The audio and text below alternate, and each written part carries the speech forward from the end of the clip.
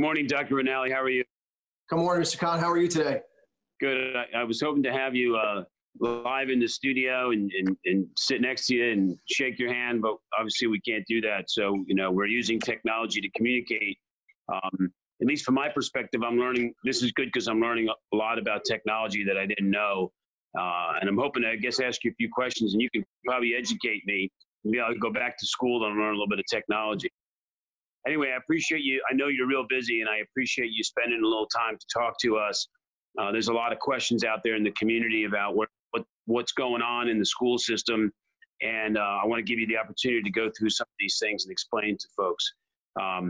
I guess I first should ask you how you guys are doing. How are you and your family doing? Everything okay? Doing well. And again, I appreciate the video conference. We want to set a good example for people to stay home. It's really important right now, but thank you for the question. I hope yours is as well, but my family's doing well, staying at home, trying not to drive each other crazy, but doing well. 3 teenagers back home. It's nice to have them home again. Yeah, I understand you have 3. Are they in college or high school? I have a son in college, a freshman in college, and 2 daughters, a junior in high school and a sophomore in high school. And what district are they in? We live in Burlington County. They go to the Rancocas Valley Regional District. Obviously, they're doing some kind of distance learning or homeschooling as well. I have younger kids in the school system, as you may know. I have 2 kids in Randolphville School, and I guess the challenges between elementary school and high school are somewhat different. I guess it's good that you're getting a chance to see it not only from the superintendent side, but from a parent side as well. There's a lot of things that I take from my personal experience with my own children and really bring into the conversation that I have when it comes to my job. As an educator and as a parent, I talk a lot about my own experiences with my kids and what they go through. And again, we try to correlate things and make the best situation for everybody. Well, I'll say, I know you're new to the district, and I have some background with the Board of Education. The word that I get from various sources, teachers and parents and others, is giving you pretty high marks. And I think you've made a great start in the school district. Unfortunately, the world threw a big hurdle at you in your first year here. But I think the general feedback I get is that people really like your hands-on approach to things. And as a parent and a member of the community, I like that as well. So I guess the first question I have in general is to tell me what some of the challenges are and how you folks are dealing with them. And then I probably have some more specific questions. Sure. I think the biggest challenge for us was the transition. I mean, a month ago, a little bit more, maybe 5 weeks ago, I couldn't have imagined that there would be a time when we would be out like this. But it quickly became a reality. And one of our biggest challenges to begin with was the transition. Right? We had a plan in place, and it was a good plan. But as the plan goes forward, the transition is a little difficult, especially for parents.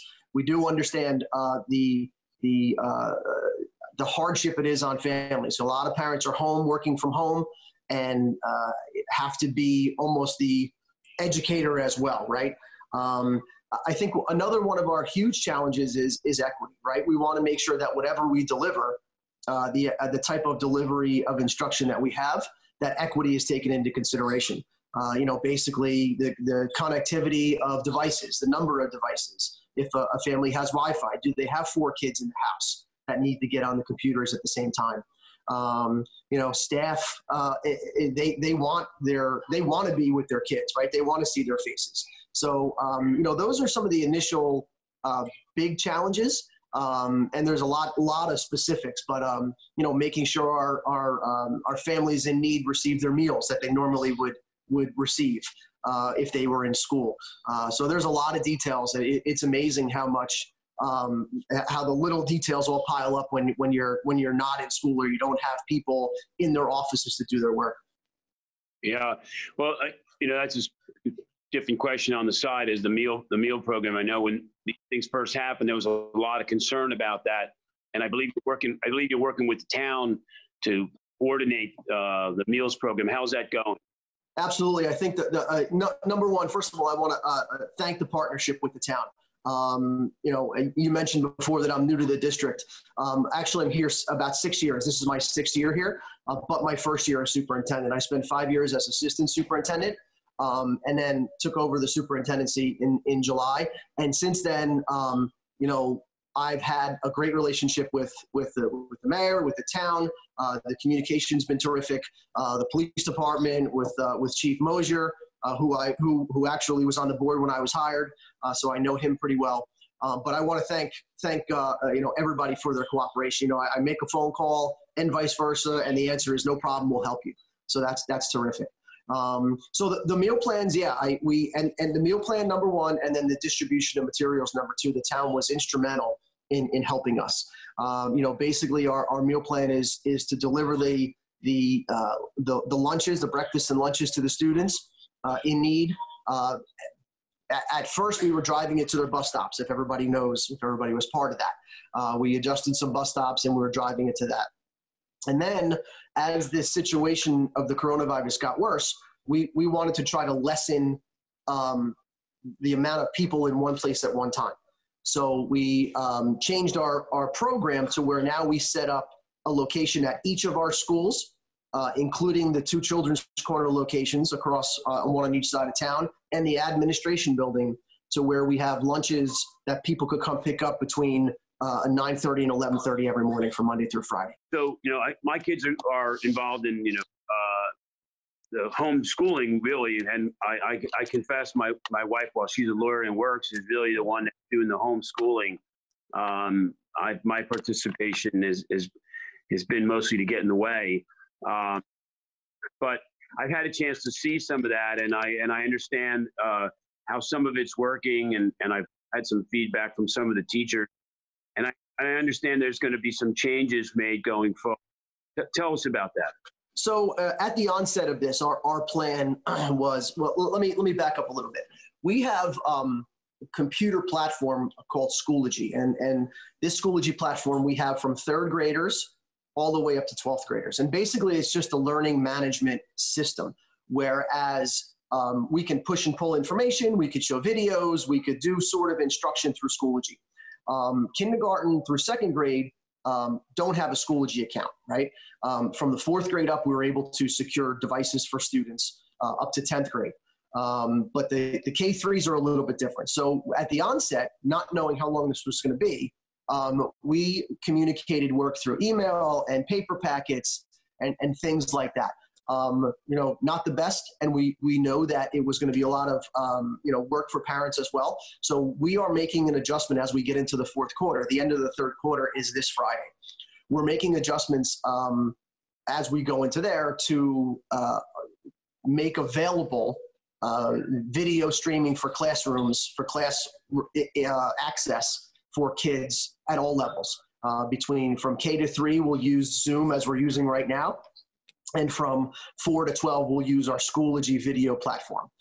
Now, different teachers are going to have different, I guess, experiences with technology, just as you and I, right? We struggle with this stuff a little bit as we're learning, but we are going to make it available. At the onset of this, there were some student privacy issues that I wanted to make sure we were compliant with. That's why we didn't jump right into the video components as we entered 3 weeks ago.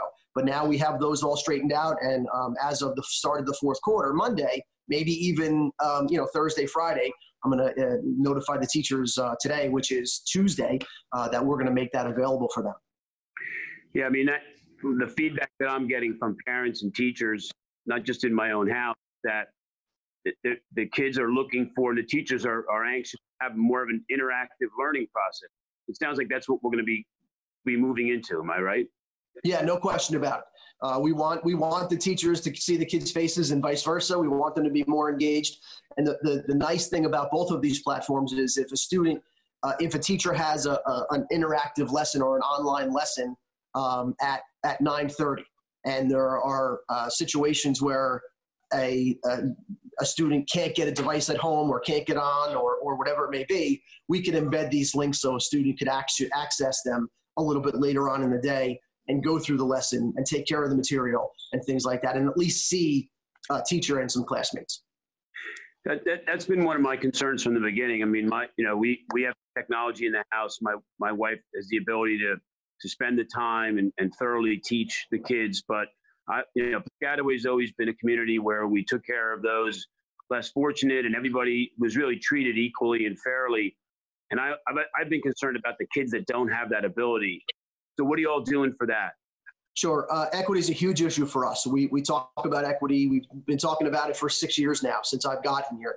So if we didn't keep that at the forefront of what we're doing now, all the last 6 years would be a waste of what we discussed, right? So it is at the forefront of what we think. The devices that we can deploy to students in need, we can get them to them. So basically, we've told parents to contact us as we go into this more online platform. We'll get it out again to parents. If you need a device or you don't have one at home, contact us and we'll do our best to get you one. Also, we sent out information about internet companies offering free internet to people during this time. Altice, Optimum, Comcast, things like that. So they could call up those companies, get hooked up with free internet, and then we would provide them with a device if they need that.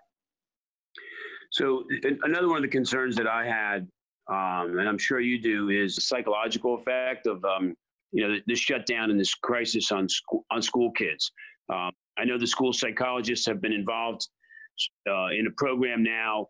How you folks going to address that, and what concerns do you have about the psychological impact of where we are right now? Sure. Even well before any of the situation approached us, the emphasis on student wellness and with the entire student and staff, right? Their physical, emotional, mental wellness is a huge part of what we do. And this just exacerbates everything tremendously, right? So what we've talked to our principals about and our teachers is we want to try to celebrate and connect with the kids as much as possible. That's a huge part of why we want to go into this virtual platform as well. We have our counselors available for kids and parents to be able to talk to over the phone. We really, again, want to try to have that connection. We get messages out to parents that if you need our help in any way, we'll be here. We still have the Haven at the high school, those resources that provided by Rutgers. Even though they're virtual, they're resources. And we could set up situations where a parent and a child could interact with a counselor or behaviorist via Zoom or any kind of platform that we're doing right now. So I know your time is busy, but I have a couple of quick questions that you may not know the answer to because, the things keep rapidly changing.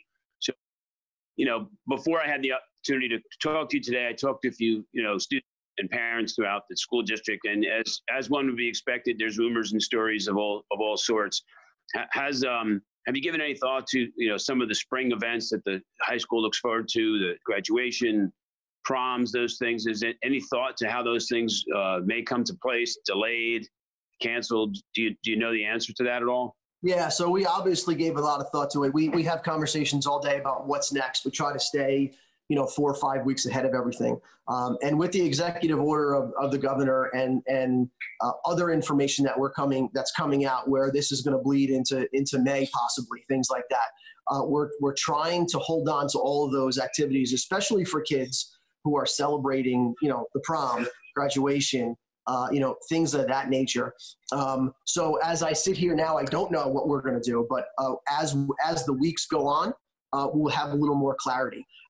Graduation, we usually graduate at the Rutgers Athletic Center, right? And that would be, I think that date is set for June 18th this year. So, we're hopeful that we can get back, but hopeful is a strong word there. We don't really know yet. If the governor comes and says we're closed for the rest of the year, then we have to put different plans into place. Maybe, okay, working with Rutgers to postpone that date a little bit further down the road, right? To have that celebration. And the proms, we have 600 people, 700 people at our proms. So to find a venue that would hold us at a different date might be difficult. So we're lucky as our prom is a little bit later. It's scheduled, I think, for June 4th. So it's a little bit later. We have a better opportunity to be back in school than some other schools. I know one of my daughter's prom was supposed to be last Friday, so she missed that, unfortunately. No, that's too bad. Yeah. So are there any plans that you know about extending the school year or changing the school calendar? That's another question people ask a lot. Sure. Yeah, I do know the answer to that. There is no plans to extend the school year. I already put out in some communication that spring break is going to remain the same. And these days were granted by the State Department of Education to count as 180 days of education. And so we will go through, as long as we're delivering instruction and feeding the kids who need to be fed, we will go through those as the 180 days. Now, we are having some discussions about summer. Usually we have jump ahead summer for some students and some programs that might need it. And we are having some discussions about opening that up to kids who might have missed some vital stuff during this time. And I know you have the summer camp program that's extremely popular. Any plans with regard to that yet? Yeah, no, I mean, our hope is that we can have it as normal, but we are actually discussing what happens if we have to push it back a week or 2 weeks or things like that. And we're looking forward to trying to get back to some normalcy for everybody. And again, just the psychological and mental health of everybody, just getting back to some normalcy about being around other people. But for now, we're holding on and hoping, because that doesn't start until I think June, I think 23rd or 24th. So I thank you for being on. I could tell you that if there's issues or questions and you need something from the town, call the mayor. You can call me. We want to be there to be partners with the school system. That's what's in the best interest of the community. I think you guys are doing a great job under really difficult circumstances. And I guess I want to close by asking you if there's anything else that you want to say. Is there any message you want to say to the parents and kids out there while we have the opportunity? Yeah, I appreciate it. I think that the message is that we're all in this together. And when we get emails or phone calls about something that somebody has an idea or something that maybe their child isn't getting, we take that very seriously. Every email that we get or every phone call that we get, we call those people back. And we try to explain, our rationale for things and why we're doing and how we're doing it. And hopefully the changes that we come into next week will allay a lot of the concerns that some parents have, specifically the hardships on them, right? We understand that they're working from home as well. They can't spend 4 hours a day educating their kids. That's something that we need to do. But I guess the final message is we're all in this together. We want to take care of everybody as best we can. So please let us know if there's more we can do. Thank you very much. Good luck the rest of the school year. And I'm looking forward to shaking hands and talking to you in person as soon as we're able to do that. You as well, Mr. Khan. Thank you for your time. Thanks. Have a good day. You too.